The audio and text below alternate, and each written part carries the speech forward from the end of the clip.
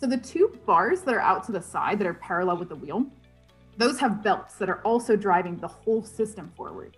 And so what this is basically trying to project or like trying to simulate is slipping, like the wheel slipping. So you could imagine that as trying to traverse like an uphill surface and the wheel is slipping backwards. Or it's like struggling to get traction in difficult terrain. What are you looking for when you see this?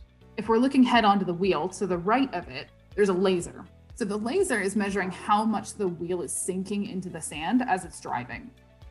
So we're building a profile of how much the wheel is sinking, and we're also building a profile of how much the load that the wheel is pulling forward, right? And so we're kind of simulating these different conditions where the wheel is going to be like struggling through difficult terrain, and we want to see like what is the maximum load this thing can carry in these different conditions. So in general, kind of what we're looking for mostly is sinkage. We don't want a wheel that gets stuck in soft sand.